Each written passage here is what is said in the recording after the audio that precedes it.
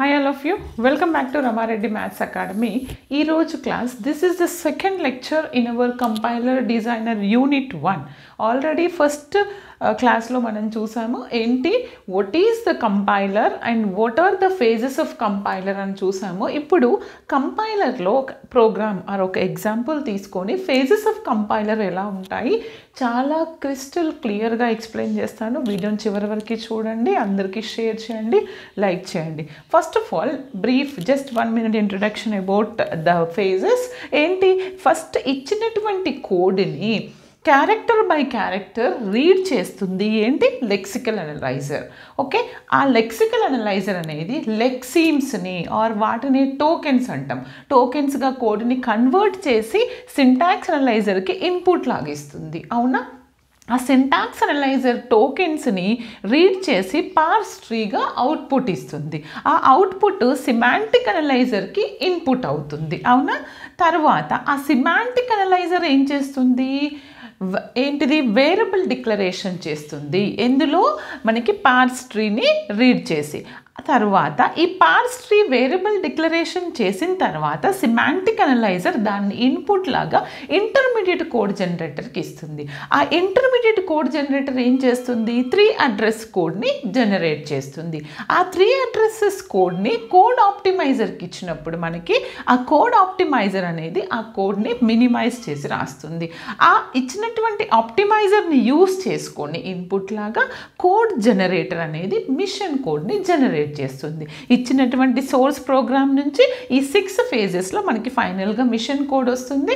ఇక్కడ ఫైనల్ స్టేజ్లో mnemonic టర్మినేషన్స్ use చేసుకొని మనం మిషన్ కోడ్ని జనరేట్ చేస్తాం. ఇదండి. ఇప్పుడు for example I going to consider one small example, very important అండి. ఏం తీసుకుంటున్నానంటే, suppose A is equal to B plus C into 2. This is my source code. ఈ సోర్స్ కోడ్ ఫస్ట్ ఏం చేస్తుంది, it reads first lexical analyser అనేది, ఇది నాకు source అండి. ఈ సోర్స్ కోడ్ని లెక్సికల్ అనలైజర్ ఏం చేస్తుంది, నాకు it reads the character by character. Lexical analyser ప్రతి ఒక్క క్యారెక్టర్ బై క్యారెక్టర్ని రీడ్ చేసి లెక్సీమ్స్గా టోకెన్స్గా జనరేట్ చేస్తుంది. నేను ఇచ్చినటువంటి కోడ్ని ఫస్ట్ లెక్సికల్ అనలైజర్కి ఇస్తాను. దేనికి ఇస్తాను, లెక్సికల్ అనలైజర్కి ఇస్తాను. చూడండి, లెక్సికల్ అనలైజర్, నీట్గా వినండి, వెరీ ఈజీగా చెప్తాను. ఈ lexical analyser character by character అంటే కోడ్లో ఉన్నటువంటి full stop, dot, comma, semicolon అన్నిటినీ రీడ్ చేస్తుంది. ఫస్ట్ ఏ అంటే ఏంటి, ఇక్కడ this is one identifier. Okay, and this is equal is the assignment operator. దీన్ని అసైన్మెంట్ ఆపరేటర్. ఓకే, తర్వాత plus is addition operator. Okay, and plus is addition, C is also identifier, and star అంటే multiplication operator. తర్వాత 2 is a constant. ఈ విధంగా ప్రతి ఒక్క క్యారెక్టర్ని read చేస్తుంది. ఇక్కడ లెక్సిమ్స్గా రాయాలి కదా, ఏ అంటే ఇదొక ఐడెంటిఫైయర్ని నేను ఏ ఐడెంటిఫైయర్ నేమ్ అని రాస్తానంటే ID1 అంటాను. బి ఐడెంటిఫైయర్ ఎక్కడ వచ్చింది, బి రాయలేదా, బి రాయండి. B is also one identifier. ఇక్కడ రాస్తాను అనుకోండి, బి ఈజ్ వన్ ఐడెంటిఫైయర్. ఈ బి ఐడెంటిఫైయర్ని నేను దీన్ని ID2 అంటాను, సి ఐడెంటిఫైయర్ని ID3 అంటాను. These all are the assignment operators. Equal assignment, this is addition, this is a multiplication and 2 is a constant. Lexical analyser అనేది లెక్సీమ్స్గా read చేస్తుంది కోడ్. లెక్సీమ్స్ అంటే ఏంటిది, angular బ్రాకెట్లో రాస్తాం మనం. అది ఇలా ఉంటుంది, చూడండి ఎలా. ఫస్ట్ ఈ బ్రాకెట్లో ID1, ఫస్ట్ వన్ ID1 కదా, ఏ అంటే ఏంటిది, ఎలా రాస్తాను నేను, ID1 అంటే ID1 అంటే ID, then attribute of that value, comma, next ఏం రాస్తాను, assignment operator, that is equal. తర్వాత ఏం రాస్తాను, బి అంటే ఏంటిది, ID2 అంటే ID, 2. ఎందుకని ID attribute value 2, comma, next ఏంటిది, అడిషన్ ఆపరేటర్. యాంగులర్ బ్రాకెట్లో అడిషన్ కామా నెక్స్ట్ ఏం రాస్తాను ఇక్కడ సి అంటే ఏంటిది ID3 అంటే ID కామా 3 అంటే attribute of that ID value 3 అంటే ప్లస్ నెక్స్ట్ మల్టిప్లికేషన్ ఎలా రాస్తాను కామా యాంగులర్ బ్రాకెట్లో సేమ్ జస్ట్ సింబల్ రాయండి తర్వాత constant is also as it is ఏంటది 2 ఓకే ఈ విధంగా మనం లెక్సిమ్స్గా రాస్తాము ఈచ్ అండ్ ఎవ్రీ కోడ్ని రాసిన తర్వాత ఇది ఇజ్ ఇట్ విజిబుల్ లెక్సిమ్స్ని ఇచ్చినటువంటి కోడ్ ఆర్డర్లో ఎలా రాస్తాం మనం లెక్సిమ్స్ని ఏ ఈజ్ నథింగ్ బట్ ID1 అంటే ఏంటిది ID1 which is equal to B is nothing but ID2 plus C is nothing but ID3 into 2 as it is. ఇది ఏంటిది నాకు ఇది ఇచ్చినటువంటి కోడ్ని క్యారెక్టర్ బై క్యారెక్టర్గా రీడ్ చేస్తే వచ్చినటువంటి టోకెన్స్ దీన్ని నేను దేనికి ఇస్తాను లెక్సికల్ అనలైజర్ టోకెన్స్గా నాకు ఇన్పుట్ ఇస్తుంది దేనికి సింటాక్స్కి టోకెన్స్ని అవుట్పుట్గా దేనికి ఇస్తుంది సింటాక్స్ అనలైజర్కి ఇన్పుట్ లాగిస్తుంది ఓకే నేను దీన్ని సింటాక్స్ అనలైజర్కి ఇస్తాను చూడండి సింటాక్స్ అనలైజర్కి ఎలా ఇస్తాను దీన్ని సింటాక్స్ అనలైజర్కి ఇస్తున్నాను సింటాక్స్ అనలైజర్ అనేది ఏం చేస్తుంది నాకు తీసుకున్నటువంటి టోకెన్స్ని రీడ్ చేసి పార్స్ ట్రీని జనరేట్ చేస్తుంది టోకెన్స్ని రీడ్ చేసి నాకు ఏమి ఇస్తుంది ఇది పార్స్ ట్రీని వస్తుంది పార్స్ ట్రీ అంటే ఇక్కడ ఈక్వల్ అనేది assignment operator that is root node అది మనకి రూట్ నోడ్ అవుతుంది బెట ఆ రూట్కి లెఫ్ట్ సైడ్ ఉన్నటువంటి చిల్డ్రన్ నోడ్ ఏంటి and it children right side children node ఏంటి రాద్దాం లెఫ్ట్ సైడ్ చిల్డ్రన్ నోడ్ ఏంటి ఇక్కడ ID1 మరి అగైన్ అడిషన్ ఆపరేటర్ తీసుకుంటే దీనికి లెఫ్ట్ సైడ్ చిల్డ్రన్ నోడ్ ఏంటి ID2 అండ్ రైట్ సైడ్ ఏముంది మనకి మల్టిప్లికేషన్ ఆపరేటర్ అండ్ ఇక్కడ ఏముంది నాకు లెఫ్ట్ సైడ్ చిల్డ్రన్ ID3 వస్తుంది అండ్ ఇక్కడ ఏమొస్తుంది 2 ఈజ్ ఏ కాన్స్టెంట్ ఈ విధంగా మనం పార్స్ ట్రీని రాస్తాము పార్స్ ట్రీలో ఏంటంటే ఫర్ ఎగ్జాంపుల్ నాకు ఇక్కడ 2 ఉంది 2 బదులు ఇక్కడ B plus C star 2 something into D plus 60 ఉందనుకోండి ఆ D ప్లస్ 60ని బాటంలో రాస్తాం ఎందుకంటే వ్యాలిడేషన్ రూల్ ఎక్కువ ఉన్నటువంటి వాల్యూని కింద నుంచి మనం టాప్ డౌన్ బాటమ్ అప్లో చెప్తానది ఇప్పుడు వినండి ఇలా రాసిన తర్వాత ఇదేం చేస్తుంది సింటాక్స్ అనలైజర్ అనేది ఈ వచ్చినటువంటి పార్స్ ట్రీని సిమాంటిక్ అనలైజర్కి ఇన్పుట్ లాగిస్తుంది అప్పుడు ఇది సిమాంటిక్ అనలైజర్కి ఇన్పుట్ ఇస్తుంది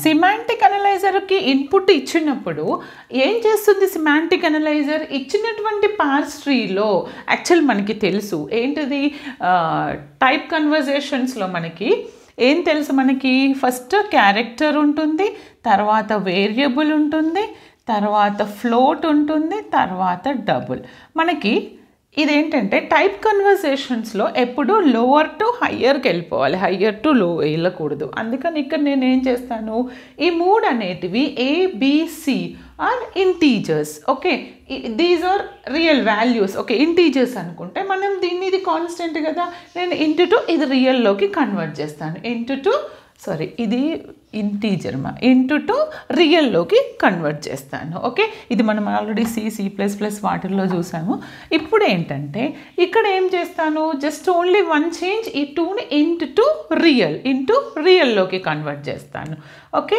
అప్పుడు ఏమవుతుంది ID1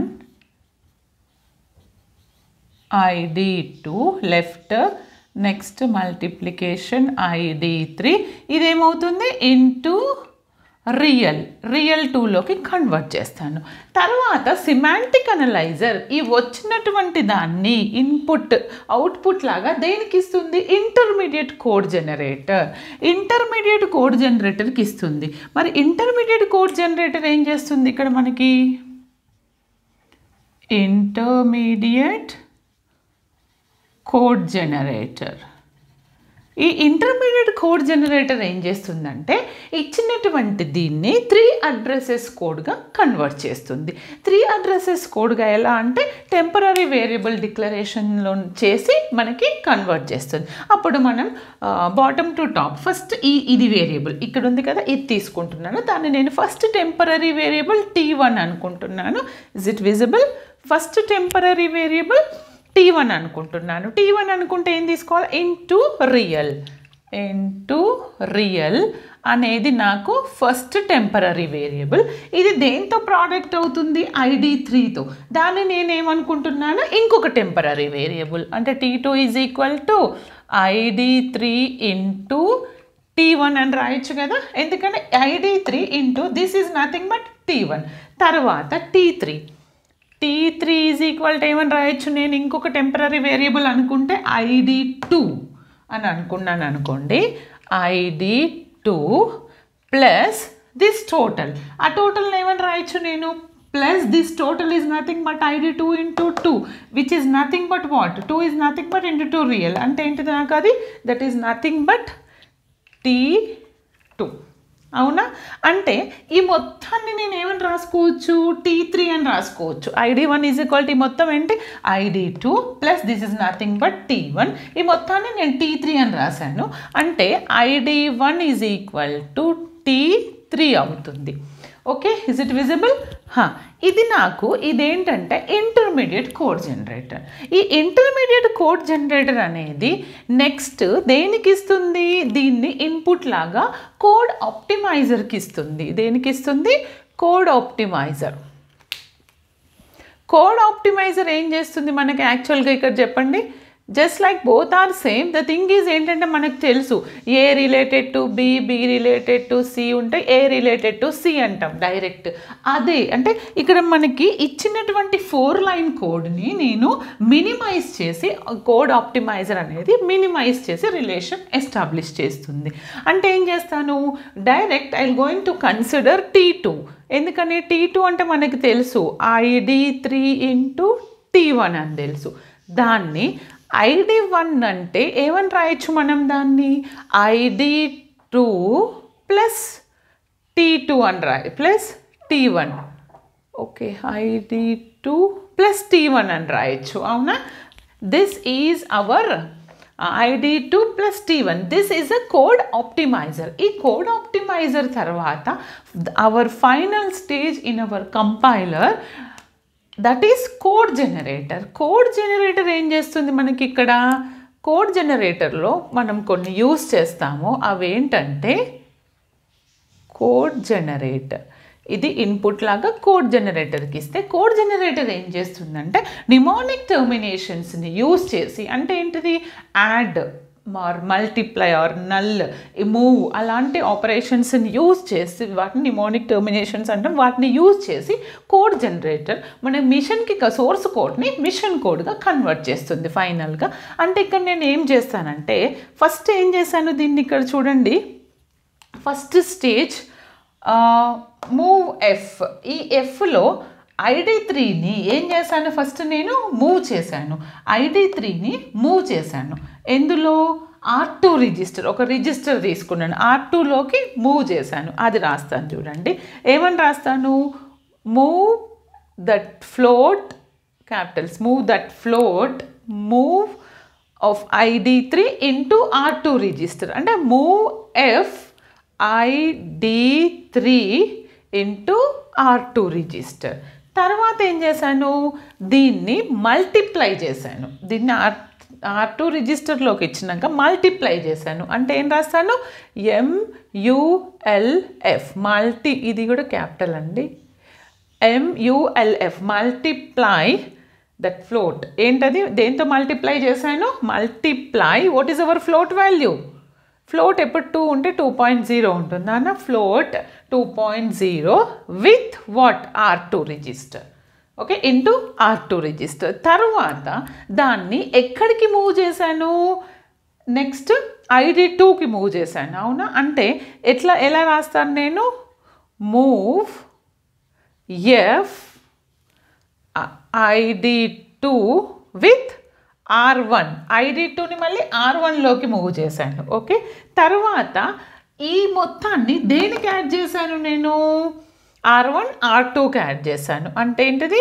add that float R1, R2 add చేసిన తర్వాత దేనికి ఎందులోకి మూవ్ చేశాను? అసైన్మెంట్ ఆపరేటర్ యూజ్ చేసి move that float in with R1 register ID1 with into R1 register. అర్థమైంది కదా? Move that float into ID1 with R1 register. ఏవైతే operations చేశానో దాన్ని నేను నిమోనిక్ టర్మినేషన్స్లో రాస్తాను. This is my final machine code. అర్థమైంది కదా? దీన్ని ఏ విధంగా 1 by 1 స్టేజెస్ ఏ విధంగా చేశానో. మీకు ఇంకా ఎలాంటి డౌట్స్ ఉన్నా వీడియో కింద కమెంట్ సెక్షన్లో కమెంట్ చేయండి. కంపల్సరీ లైక్ చేయండి. Thanks for watching. అందరికీ షేర్ చేయండి. ఓకే.